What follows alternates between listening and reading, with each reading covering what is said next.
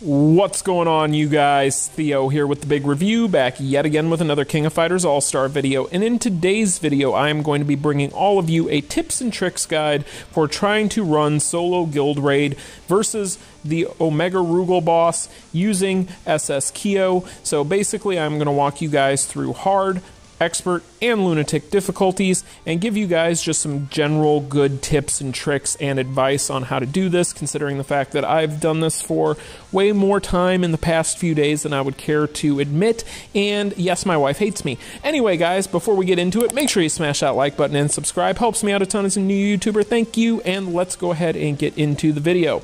Now, the way I'm going to approach the structure of this video, and you will be able to find timestamps in the description, however, I will say you'll want to at least listen to this part before you jump to your favorite or preferred difficulty. So basically, I'm going to go through and give you guys just some general overall tips with the character himself as far as his build before we get into the runs, and then we'll go hard, expert, then lunatic, and I will talk over each one of those clips and show you guys some examples of runs that I am doing, because each one of those different modes and different difficulties requires different things, so it'll give me a good chance to kind of segregate all those things and be able to give you guys proper information based on each one of those runs, so that way you guys will be able to get as much information out of this as possible.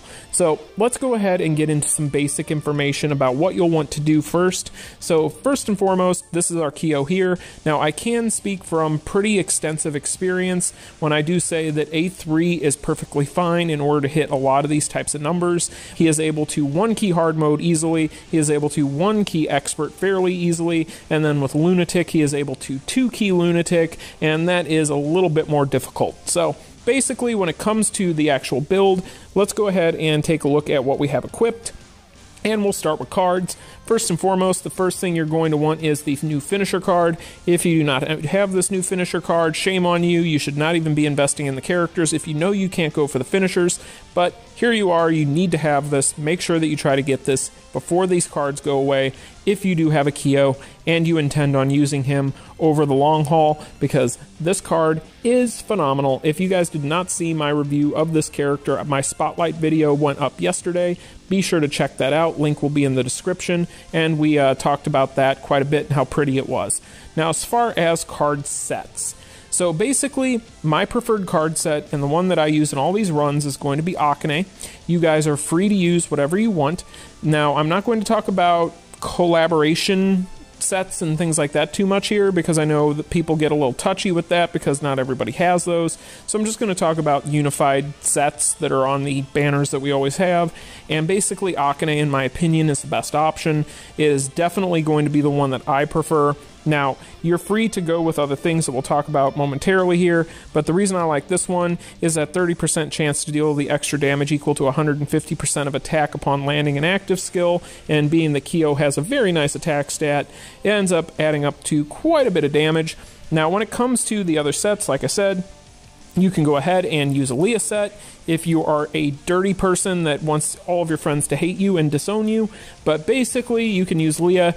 Leah is pretty decent overall, although I will say that he doesn't necessarily need all of the resets. He already has plenty of them, and I would prefer to have the extra overall damage output. So that's what I think of Leah. However, very, very good. And then finally, the other set that I would recommend here, where is it? Yeah, there we go.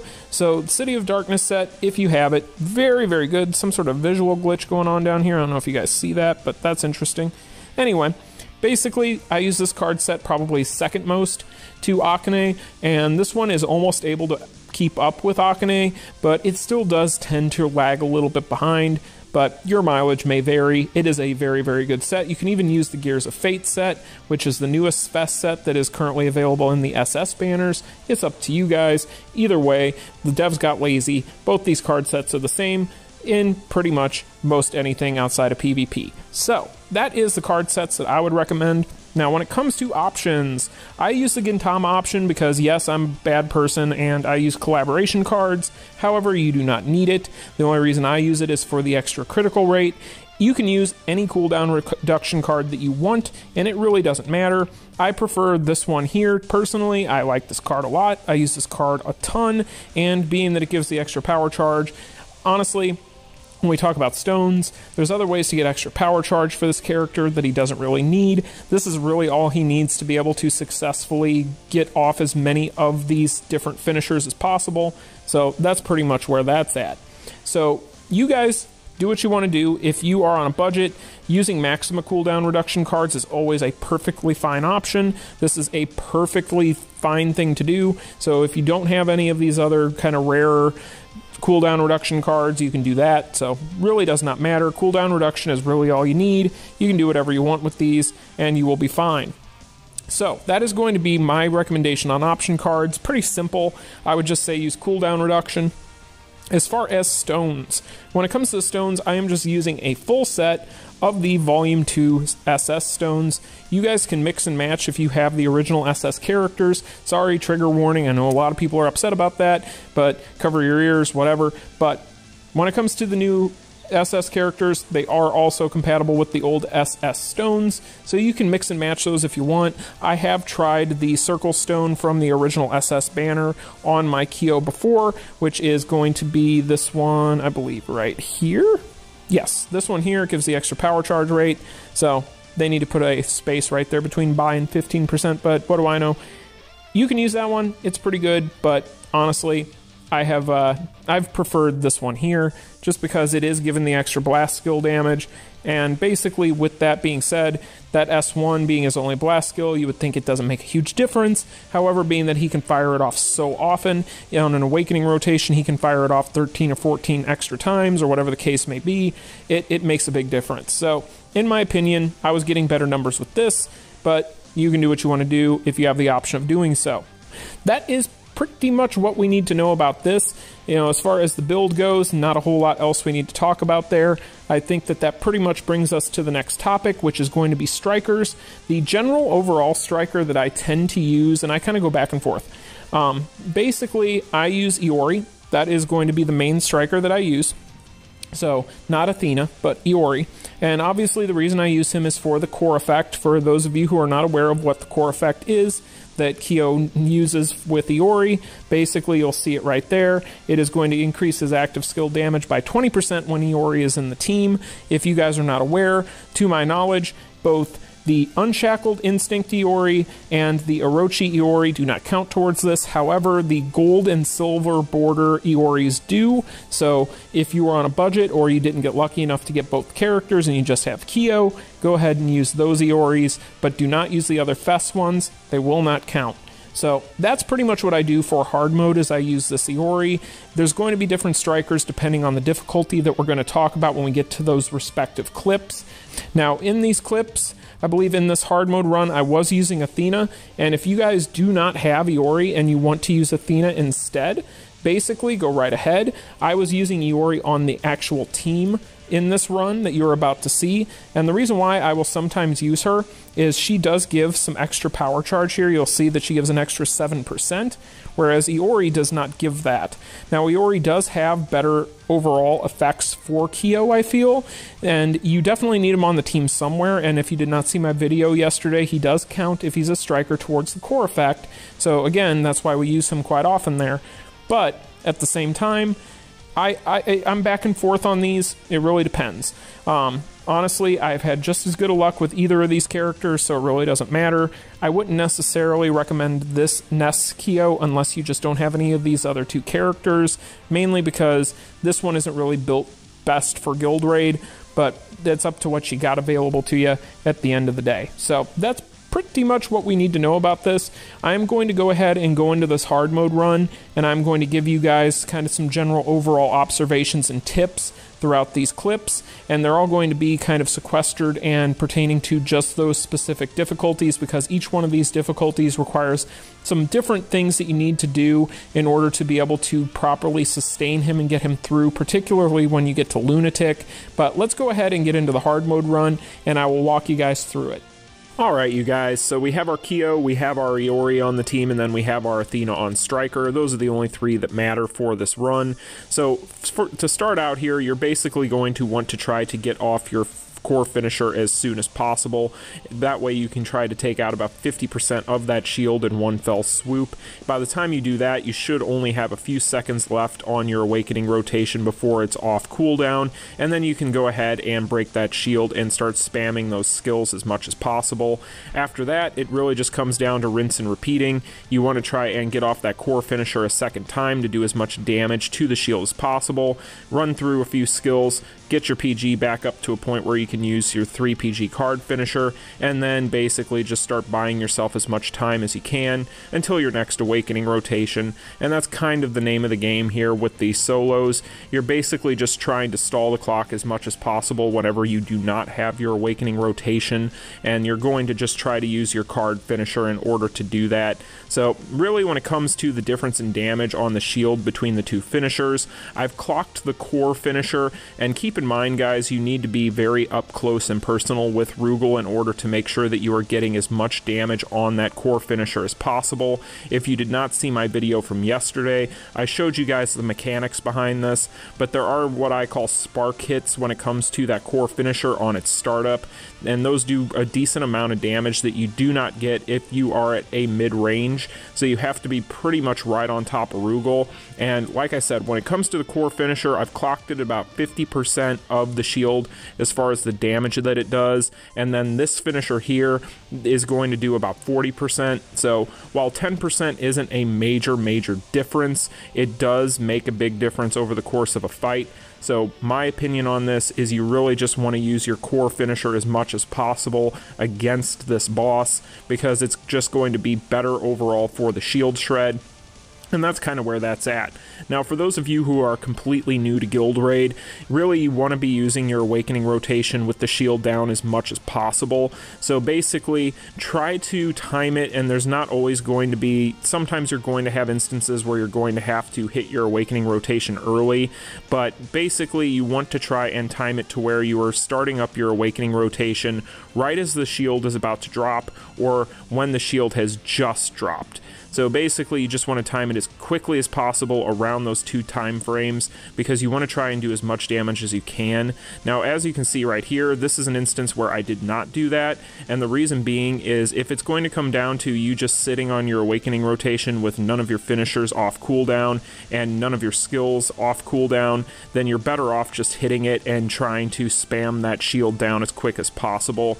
Don't worry about it if that happens. As you'll see with this clip, it did not hurt my damage overall in any way, shape, or form, and the reason being is I was able to time it to where I was able to spam several of my skills and then hit my core finisher, get that nice 50% shield drop, and be able to drop that shield quick and still do quite a bit of damage, even if I had to hit my awakening rotation early. And again, by early I mean when the shield had just refreshed or was about to refresh. So like I said, typically you don't want to spam your awakening until the shield is almost down, but every now and again you're going to have instances where it's just unavoidable, and that's okay.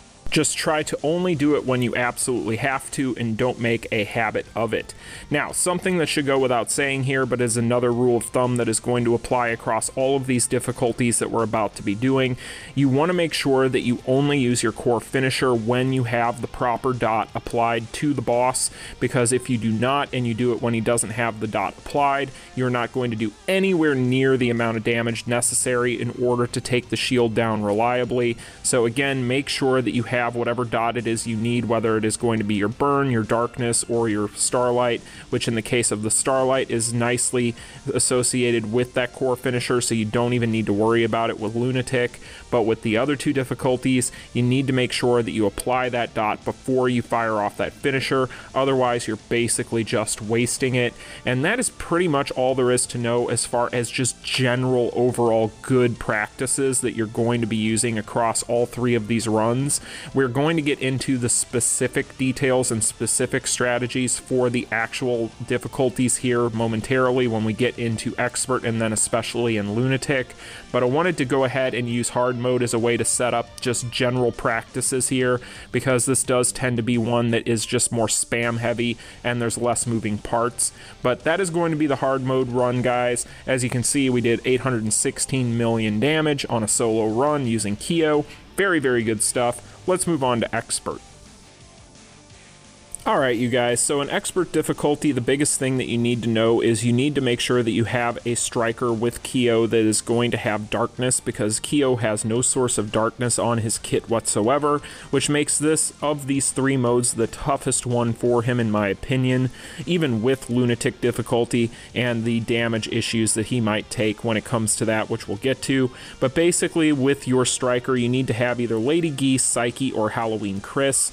My opinion on this is I always have preferred Lady Geese in this scenario, but you work with what you got. Basically, any one of those three characters is usable. However, there are going to be differences there that you'll want to know about. For instance, Halloween Chris is a little bit wonky when it comes to his striker ability, so Lady Geese tends to be a little bit more consistent, and then Psyche, same issues. So basically, Lady Geese, in my opinion, is going to be the best of the three for this, and really what you need to make sure that you're aware of is that whenever you drop her in, you need to be certain that that Rugal is not going to be in the middle of an animation that might cause her to miss, because if she does miss, then basically that is going to ruin your run, because then you're going to be sitting around waiting for her to come off of cooldown, and it's going to make a huge difference at the end of the run as to whether or not you'll be able to one-key this, because the one-key scenario with this pretty much lives and breathes off of whether or not you are timing her correctly, or whatever striker it is that you're using for your darkness in this particular mode.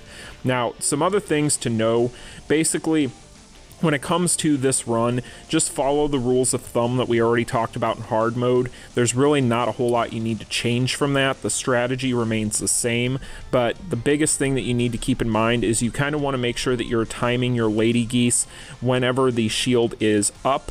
Do not drop her in when the shield is down. That would waste her, and then again, you're going to be waiting for her to come off cooldown, so don't make that mistake. Try to make sure that you only time her when the shield is up, and you should be in pretty good shape.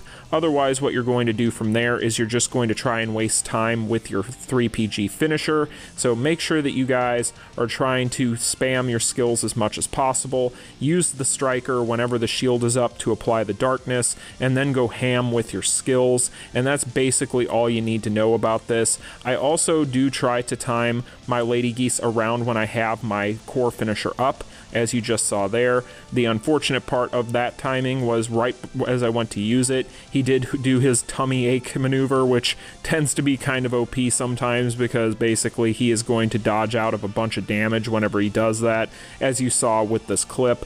But basically here, that is going to be what you need to know. Now, the other thing to keep in mind, being that you do need the Lady Geese striker here, you're not going to be able to do much as far as keeping Kyo alive. You can use something like a healing stone or something along those lines if you really want to, but as you can see here, we're already at the 1 key, so we don't have to worry about it. Our Kyo can go down and it's no big deal. However, with the difference in damage our Kyo is taking, you are going to notice that this is going to become a theme going into the Lunatic difficulty, but that is expert, guys. Pretty easy as long as you have the right striker. Now let's go ahead and move on to Lunatic, because there's quite a bit to talk about here. Quite a bit. So first things first, the biggest difference, we are using a healing striker. In this instance, we are using Athena. However, you guys can use whatever healing striker you want. I prefer this particular Athena because she tends to have more heals than most of your healing strikers are going to have. So I do enjoy using her here, but basically the same general rules apply, except for the way we are going to approach certain things in this regard. So this is where you're going to have to start getting into advanced things.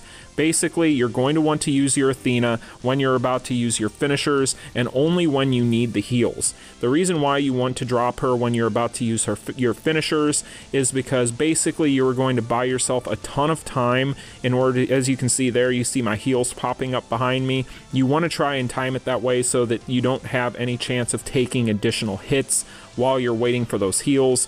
That way you can get as much out of those as possible. They add up quite a bit by the end of these fights, and you really do need them. You also are going to be leaning on your core finisher even more here than you were before, because your core finisher is going to be your source of starlight, and it's your only source of starlight, which is really where the difficulty comes in here besides the damage. Now right there is something I want you guys to pay attention to. Basically, as you saw, right before he went for the nuke, I rolled, and as you'll notice, I took the stun, but I took no damage. Now that is necessary here. Basically, that is an exploit that you guys are going to want to practice practice. It is a muscle memory thing that I cannot necessarily teach you very well.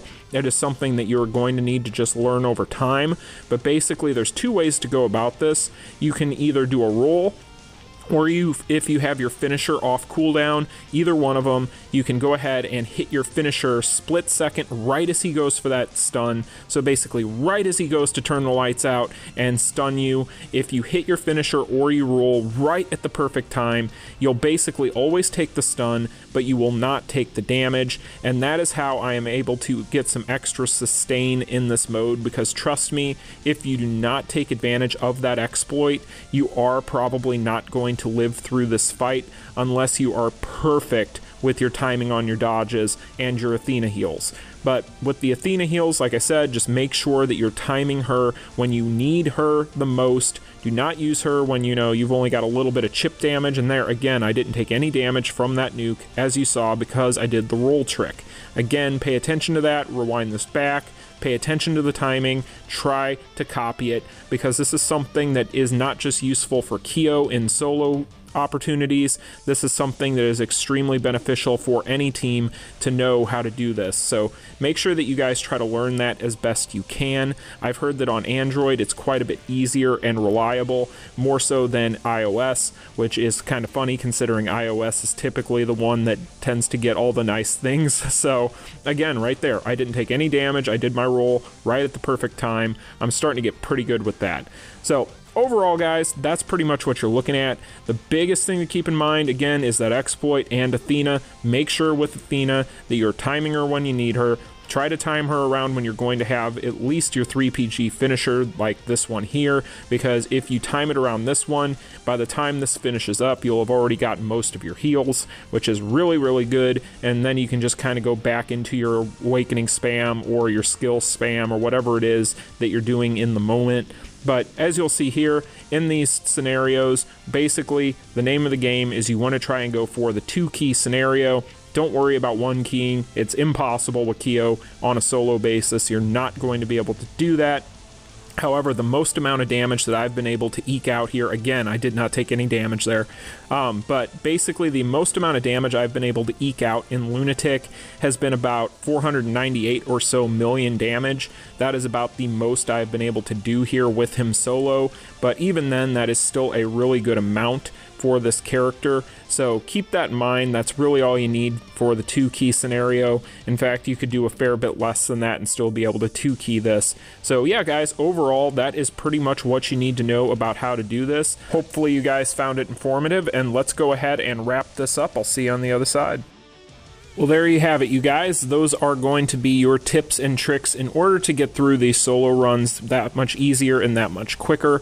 Like I said, there's quite a few things to know depending on the difficulty that you are going up against, but basically at the end of the day, Kyo is a phenomenal solo artist for Guild Raid. I do not think in any way, shape, or form he is as good or as dependable as Chrysalid, because as we've established with Chrysalid, he is going to be just far less squishy. He's going to have a lot more sustain. He doesn't have to rely on gimmicks such as strikers and so on and so forth in Expert and Lunatic. And with Expert and Lunatic, he is specifically designed to tear those to shreds. Now, even though Kyo does have Starlight on his finisher, he is less than ideal in a Lunatic scenario, and he's definitely not ideal when it comes to Expert. However, it is possible to do this, and if people are wondering why you would want to do this, basically it is just for quick, easy clears. That is the reason why typically you would want to go for solo characters, because not everybody, believe it or not, goes for trophy runs where they're hitting, 900 billion damage or whatever the case may be. That tends to be more so for us YouTubers who just want to kind of show you guys something fun and interesting to look at. So really for people who are just in any general walk of life, who are just playing this game normally without having those sorts of things that they have on their mind that they're trying to consider, really you just want to go for the quickest, cleanest characters that you can for these scenarios. And in this regard, Kyo is the absolute tops for hard difficulty, but like I said, Chrysalid's going to treat you better when it comes to Lunatic and Expert, but then again, Kyo is no slouch, as you've seen, and can get the job done in this capacity. For all the people in my Discord that have been asking for tips on this, who had been asking for tricks on this, had been asking how I'm able to hit the numbers I hit, those are the ways that I found to hit those numbers. So you guys can let me know in the comment section down below if you have a Kyo that is Awakening level 3 or 4. Heck, even if he's lower, let me know how you're able to do in these guild raid runs, how much numbers you're able to put up. But basically, the idea behind this was to help you guys be able to do this just that much easier, and I hope you found it informative. If you did, smash that like button and subscribe, and I will see you guys in tomorrow's Saturday Chat and Chill. You guys take care. Peace.